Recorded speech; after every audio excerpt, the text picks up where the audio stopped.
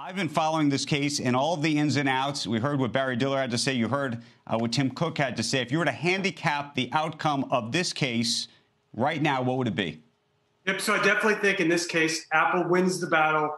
I still think there's risk of losing the war to the extent that the government steps in and regulates the commission rate. But in this case, I think Apple has a very strong case versus Epic Games. So, Tom, I'm with you. I'll call it right now for Apple if I was the judge, just based on the market definition.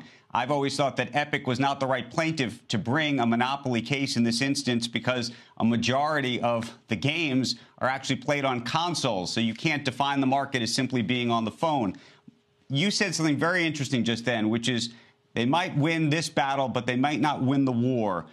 What elements during this case came out that you think will be helpful or might put Apple in jeopardy when it comes to the government trying to bring either a similar or somewhat similar kind of case? Yep, great question, Aaron. So in my opinion, Apple's own admission that it's charging a lower commission for smaller scale developers, that in some instances for subscriptions is 30% the first year, 15% thereafter. In instances where they have a strategic relationship with Amazon, they're charging 30%. So Apple, by its own admission or by its own decision, charges lower rates on its App Store. And I think that opens the case for the government regulation. Tom, though, one of the things, and this is where actually Barry and I, and we've talked about this, even disagree on this issue, which is they are the store, though.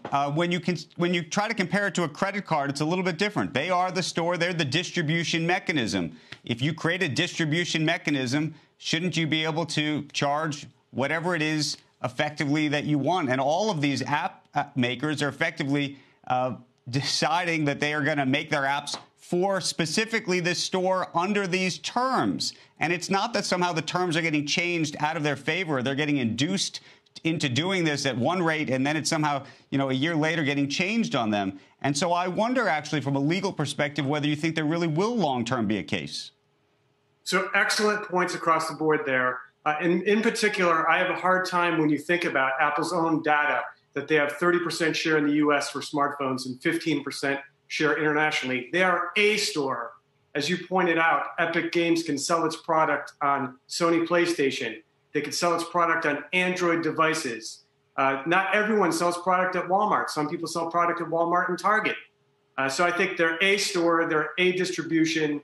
And if you look at the data, the $700 million to Epic and $100 million to Apple, I don't think that's exorbitant at all.